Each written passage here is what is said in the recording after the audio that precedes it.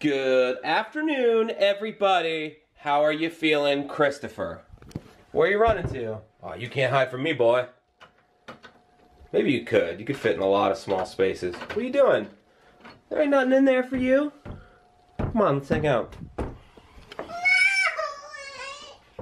And how you feeling, lady? I didn't sleep enough last night. You didn't feel good last night? You didn't sleep well? I didn't sleep enough. Oh. So we're gonna have a pretty chill day, which is okay with me. Looks like it's obviously okay with Lauren. Is it okay with you, Ike? I'm not gonna bring a flamethrower here today, okay? It makes him happy.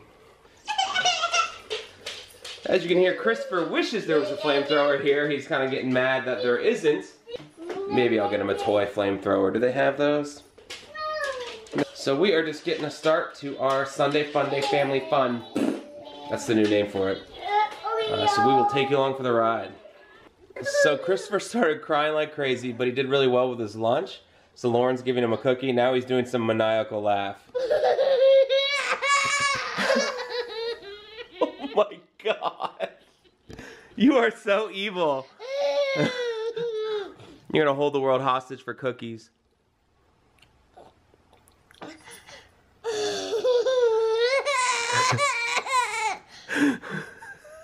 He's nuts, man, but we love him for it. Well, put Christopher down for a nap, and now I got all these chores to do. Look at all these dishes. I wish I had something that would help me with all these chores. Need help with chores? Who said that? I'm the voice from infomercials. The guy from the infomercials? Yeah, fatty, that's what I said. Alright, what do you have for me? Sounds like you need grow up, moron. Grow up, moron? Grow up, moron is exactly what you need when you need to grow up, moron. When adulting's got you down, just remember you can't turn back time, idiot.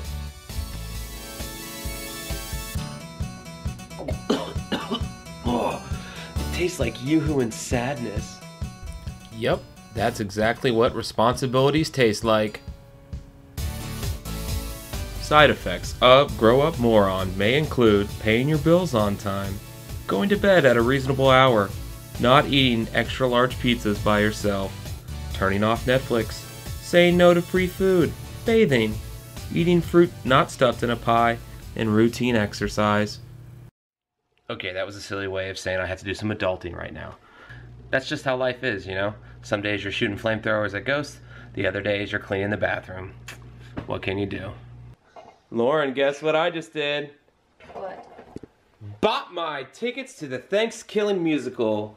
Gonna be right here in Columbus on your birthday, actually, Lauren. October 21st. What a present, huh? Yeah. Yeah, are you excited? Mm-hmm.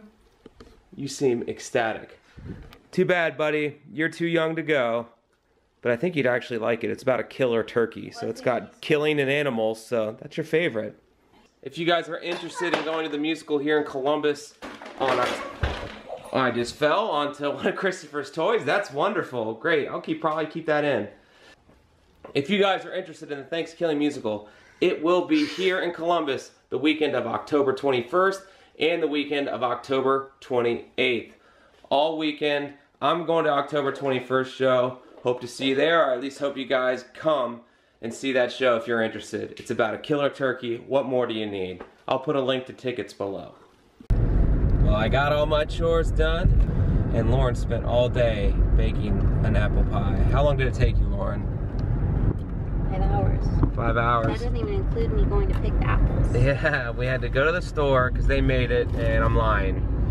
I don't know how to bake an apple pie, but I sure as heck know how to buy one.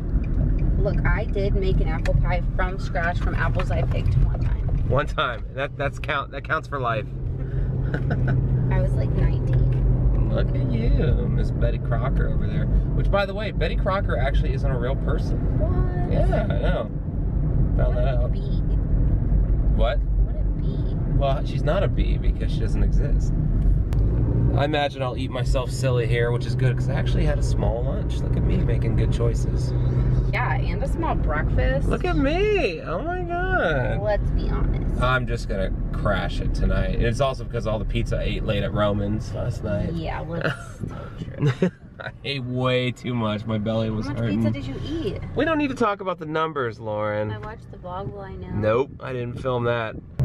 We did actually have a pizza eating contest on the live stream though, so if you watch that, it was just who can eat 2 slices faster, and Sure, you won. Yes, I did win. I don't like those kind of contests though, because you have to like swallow it, and it like hurts going down because it's not that chewed. It's pretty savage. The pepperoni like shreds your throat.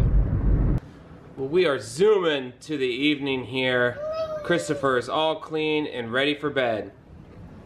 Isn't that right? Are you ready for bed? Look at your hair. Your hair always looks good before bed. That's not the case for me. You got a job interview tomorrow?